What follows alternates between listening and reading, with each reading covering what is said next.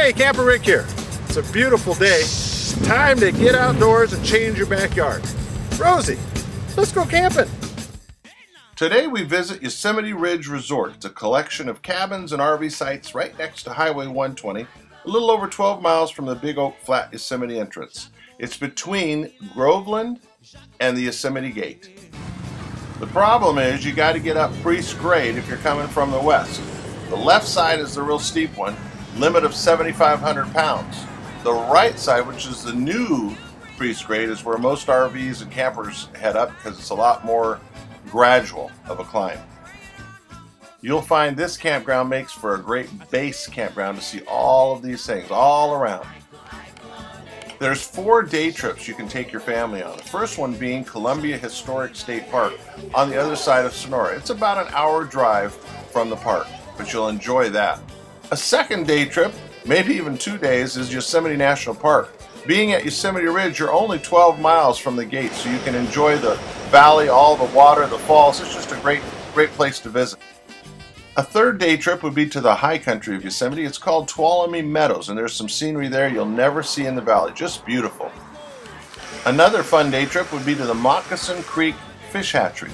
You simply head back west from the campground down Priest grade, and it's down at the bottom of the hill. It's a great place to bring your family to visit. We're open daily from 7:30 to 3:30. You can come feed the fish. When you get to the resort, Big Buck's going to welcome you. You'll notice a row of gas pumps. They sell diesel, propane, and gas, and of course a compact convenience store in case you need things while you're there. Hi, my name is Joe McGrath. I'm the owner of Yosemite Ridge Resort. We're close to Yosemite is the biggest draw. We're only 12 miles to the gate, about 15 minutes. And we're a small, relatively small, quiet park. The resort is host to several cabins and cottages. The cabins are so comfortable. It's just like being at home. You have everything you need. It's the perfect place to bring your friends for a weekend in Yosemite, even if they don't have an RV or tent. You'll notice the accommodations will be clean, very spacious, and comfortable. This is our RV section. We've got 15 full hookup sites, 30-50 amp.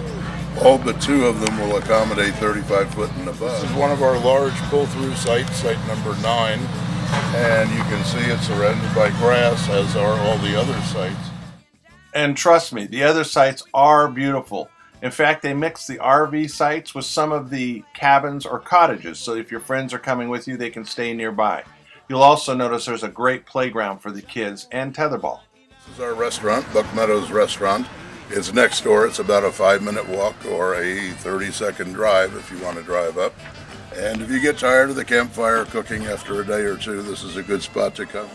Inside, you'll find comfortable counter and dining room seating, a private room for groups and clubs, and an attached bar area for evening fun.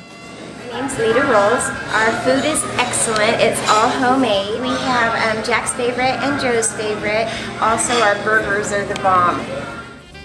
For you golfers, there's Pine Mountain Lake Golf Course out of Groveland. It's an 18-hole, 63-82-yard, open year-round, par 70 championship course. There's enough trees, they say, to make you wish you had a chainsaw as your 14th club.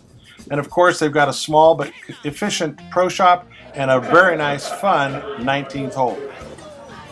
The Iron Door Saloon was built sometime before 1852 and is the oldest in California. In addition to some stray bullet holes, there's lots of history, and live music plays every weekend of the year.